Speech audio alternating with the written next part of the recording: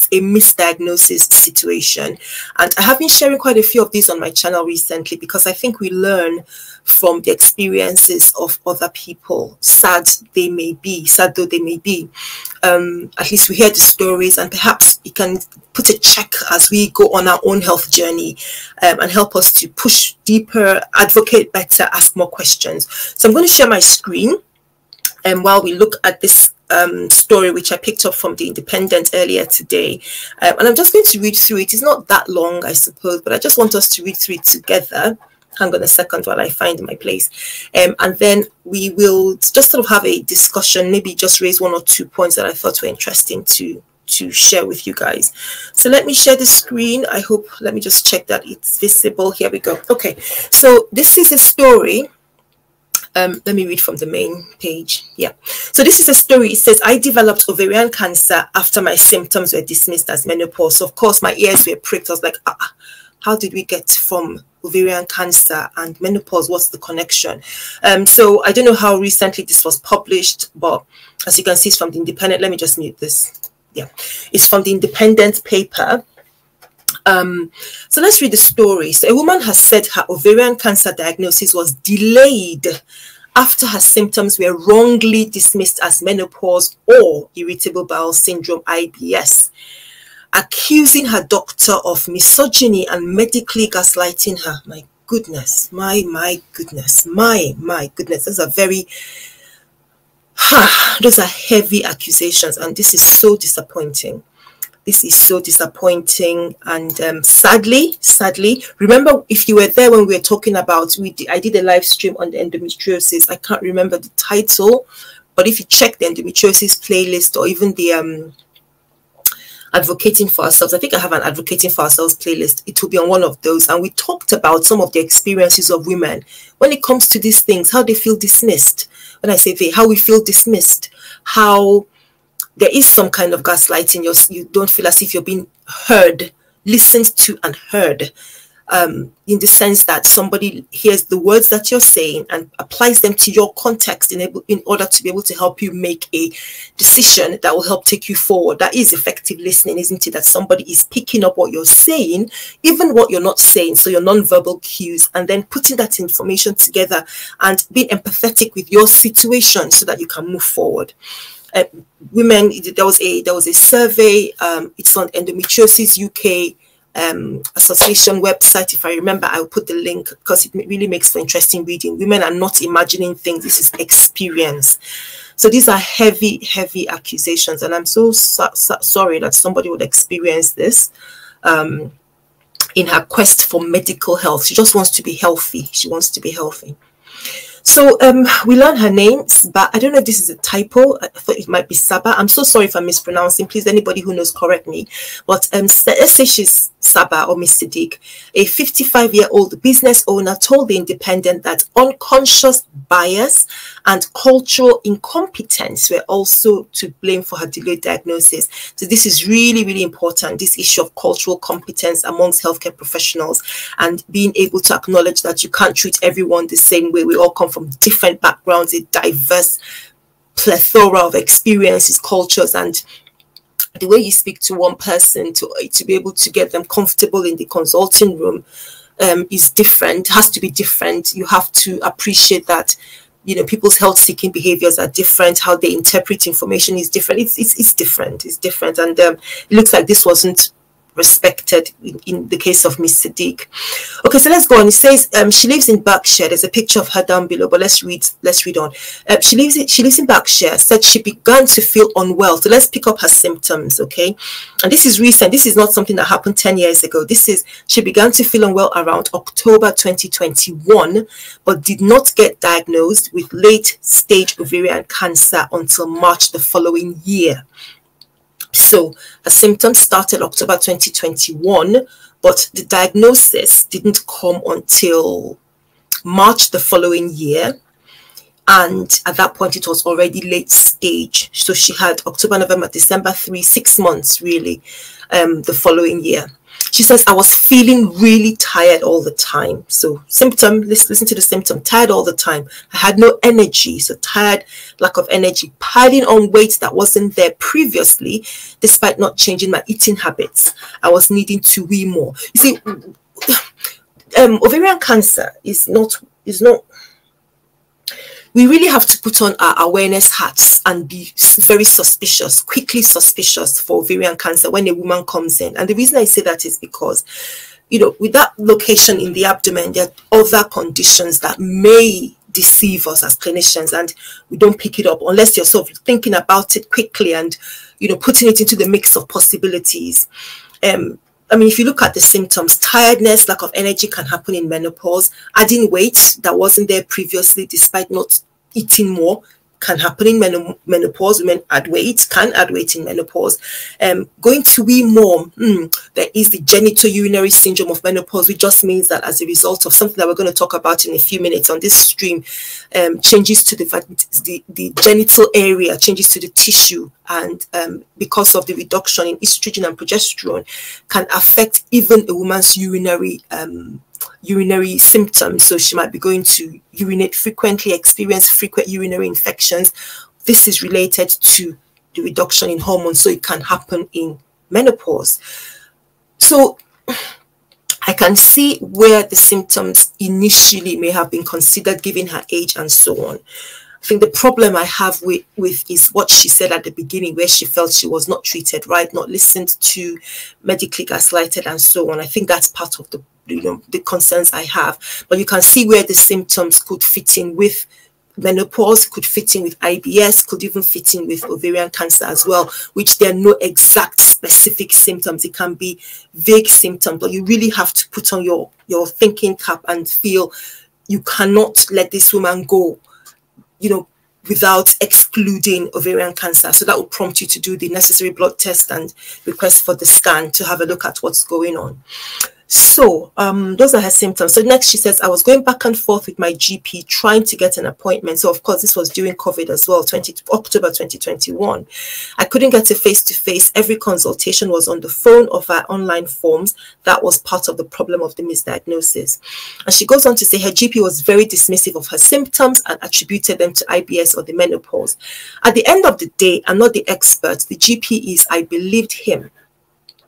So it says, Ms. Siddique, co-founder of Asian Star Radio, said she accepted his diagnosis until a routine in-person appointment with her dermatologist who sensed something was wrong. So finally, a clinician saw her.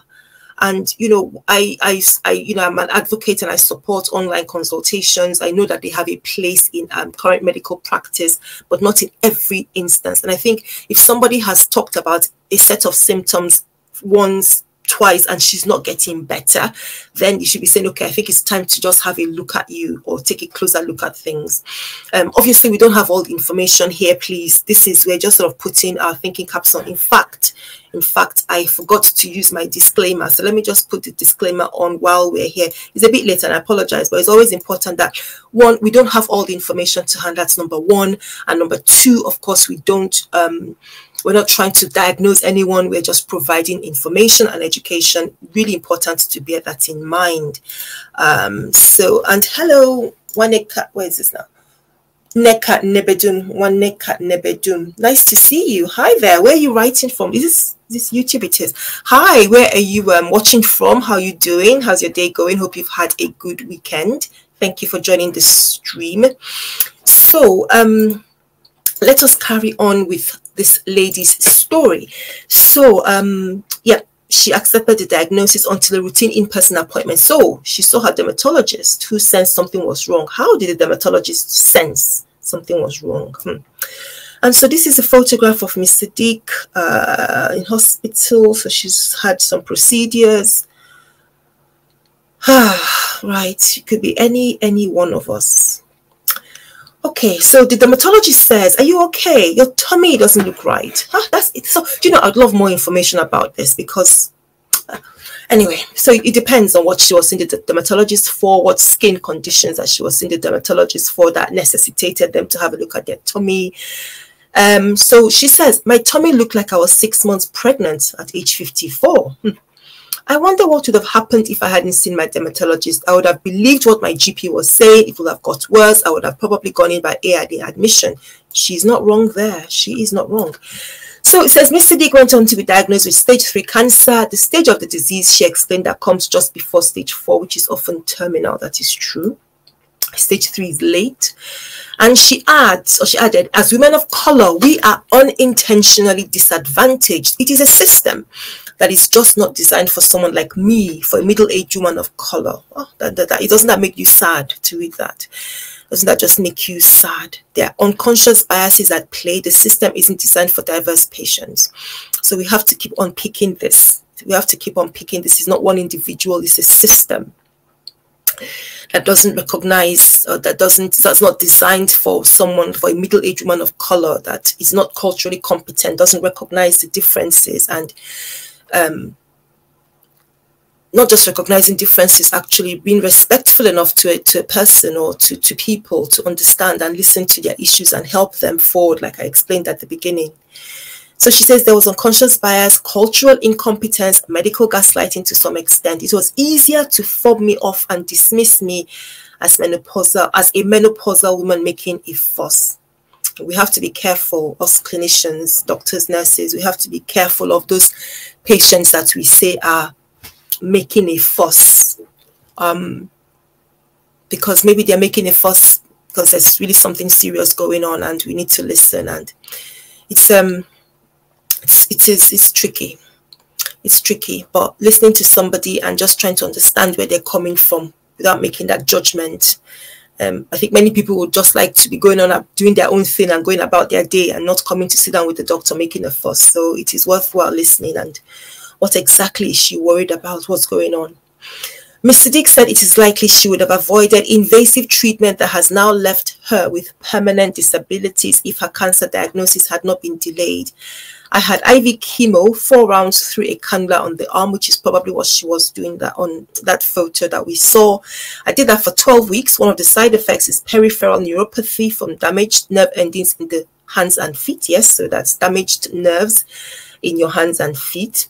And she says, because of that, I have a lot of pain when walking and sitting. I can't sit on the floor any longer. I can't walk long distances. I can no longer wear high heels. I was extremely active prior to my diagnosis. So these are the huge burden of cancer diagnosis and treatment.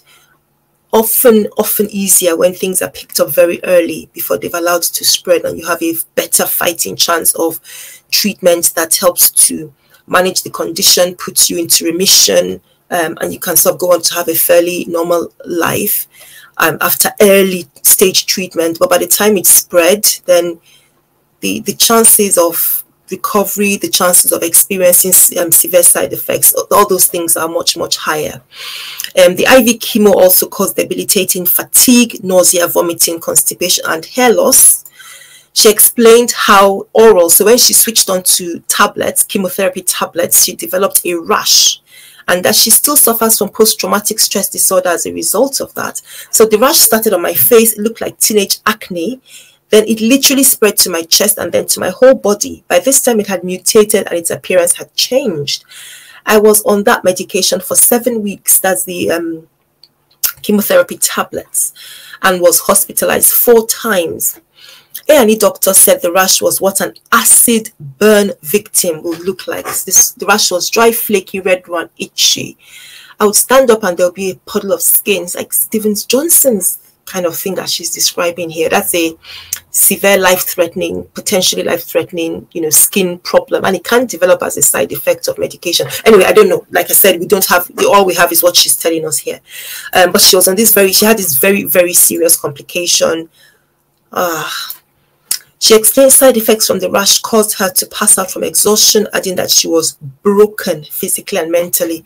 What a shame. What a shame. It is now just over a year since Ms. Siddique was told she was wholly cancer-free, something she describes as a miracle and attributes to her Muslim faith, keeping her grounded as well as the support of her loved ones. Wonderful. Thank goodness for her. There is no doubt the NHS needs more funding. She concluded this needs to be sustained and not a sticking plaster, but a long-term policy around cancer care. But there also needs to be systemic change to account for patients' cultural and religious nuances. This is what we're saying about cultural competence. You know your body best. You know what your normal is. And if something doesn't feel right, then go and get it checked. So advocate for yourself. Please speak up.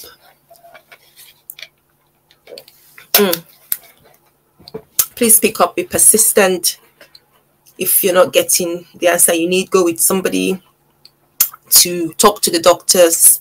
Look for a second, third, or whatever opinion is needed if you still feel it's not being taken seriously. Janet Lindsay, Chief Executive of Women's Health Charity, Wellbeing of Women, warned ovarian cancer is often diagnosed at the late stages when treatments can be less effective, because it's one of those horrible cancers. I mean, they're all horrible, aren't they? But, you know, there's no specific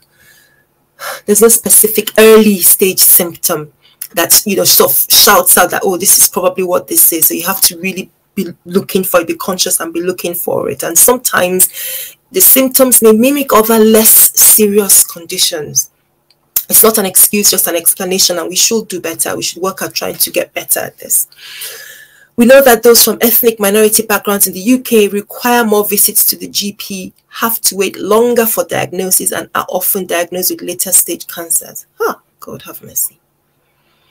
We know that those from ethnic minority backgrounds in the UK require more visits to the GP. What is it that they're not speaking? What are the problems? This is where we need to focus our interest. Have to wait longer for diagnosis, often diagnosed with later stage cancers. So this is it. This is. Do we have data supporting that? So Ms. Lindsay, whose organization has launched a fundraising campaign for research into the treatment and diagnosis of gynecological cancers, said every year 7,500 women are diagnosed with ovarian cancer in the UK. Around 4,100 die of the disease, which is 11 women each day. There's an urgent need to improve survival. Yeah, we need to get better at this, picking it up earlier. Dr. Victoria Zotzu-Brown, Vice Chair of the Royal College of GPs, said, we want all women, regardless of their background or circumstances, to feel comfortable approaching their GP if they're experiencing any painful or worrying symptoms, and we are always concerned to hear reports of patients not feeling this has been the case. We can't comment on specific cases as we don't have all the details, but the GPs aim to do the best for their patients. We are highly trained and experienced in having open, confidential, and honest conversations, working with our patients to come up with the most appropriate treatment plan based on their unique health needs. However, we currently have a severe shortage of GPs, and it's becoming increasingly difficult to give patients the time and safe care they deserve, which is why we are encouraged by the new government's pledge of more funding and support for the family doctor service. So this is the story of Ms. Siddique and how she was diagnosed with ovarian cancer later than she should have been, and because she thinks that her symptoms were not listened to in a timely fashion, and she thinks it has something to do with her race or her culture. Let me stop sharing. So there's so many lessons to pick up from there. The principal thing I really wanted to address was this thing called safety netting. Let me just leave this to play. So you can see the net over there. And the reason I wanted to share that, it's a net, and I don't know if you can see it very clearly, but it's a net over water. I think it's on a ship or a boat or something. On a ship, I suppose. And one of the things that your GP will do when you come for a consultation, and we're looking at the potential diagnosis, especially when it's not clear, we will give you some safety netting advice. And it's usually information that the GP will give you. It might be related, it might be time bound. They might say, you know, let's do XYZ, and if you're not getting better by a week, then do this. Or it may be, let's do XYZ, I think this is what's going on. And if things start to get worse, for example, if this happens or that happens or that happens, then I'd like you to do this. So it's called safety netting, in the sense that, you know, the doctor has sat down, listened to you, gone through the history and done an examination, and is thinking of a list of possible things it could be. They would consider, well, this is probably the most likely. They start you on that treatment. They haven't done any tests to say that they've confirmed that this is what they're treating you for. And then they provide a safety net. And this is what I worry in this story that we've just listened to. I worry that there wasn't a safety net. I mean, there clearly wasn't an effective examination to help to identify. There was the assumption time after time after time when things were not getting better. So that's the problem. Things were not getting better, and then they stuck to just that diagnosis. When things aren't getting better, then we have to start asking ourselves, well, could something else be going on? And then until you've exhausted all the possible tests to establish that, oh, nothing else is going on, before doing that, really, you can't say that you have fully addressed the person's concerns. So, yeah, that was a really, that's a really poor story. But the reason I bring up this misdiagnosis cases, that I share them, and I think they're useful for us to pay attention to, is for learning, so that we can, you know, think what that could have been me, and what could she have done differently. So you can sort of play that in your mind and let that help you make your advocacy, whether it's for yourself or for a friend or a member of your family or